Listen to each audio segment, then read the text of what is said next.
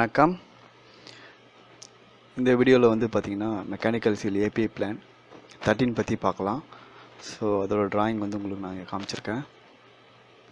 So இதில் பார்த்தீங்கன்னா உங்களுக்கு இது வந்து பம்போட கேசிங்கு, இது செக்ஷன் லைனு, இது வந்து டிஸ்சார்ஜ் லைனு, இங்கே மெக்கானிக்கல் சீல் இருக்குது, இது வந்து கிளாண்ட் காலர், இது வந்து ஸ்டஃபிங் பாக்ஸ் ஏரியா, இது வந்து இம்பல்லர், இது இம்பல்லர் லாக் நட்.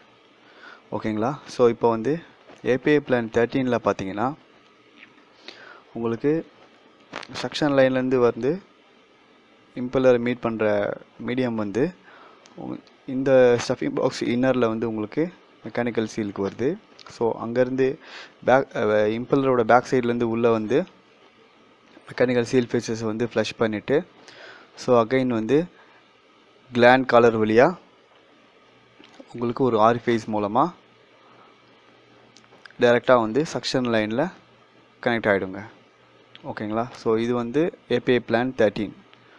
ஸோ இதோட யூஸ் பார்த்தீங்கன்னா நார்மலாக வந்து பிளான் 11ல் வந்து யூஸ் பண்ண முடியாத சிஸ்டம் வந்து இந்த மாதிரி ஏபிஐ பிளான் 13 யூஸ் பண்ணுவாங்க. ஏன்னு கேட்டிங்கன்னா, ஃபார் எக்ஸாம்பிள் இப்போ பம்போட டிஸ்சார்ஜ் ப்ரெஷர் வந்து ரொம்ப கம்மியாக இருக்குது. ஸோ அந்த மாதிரி இருக்க சிச்சுவேஷனுக்கு டைரெக்டாக வந்து டிஸ்சார்ஜ்லேருந்து இமீடியட்டாக அவங்க ஸ்டஃபிங் பாஸ் மூலமாக எடுத்துக்கிட்டு ஃப்ளஷ் பண்ணிவிட்டு அகைன் வந்து கொண்டு வந்து செக்ஷனில் விட்டுருவாங்க. ஸோ இது வந்து ஏபிஐ பிளான் 13. ஓகேங்களா?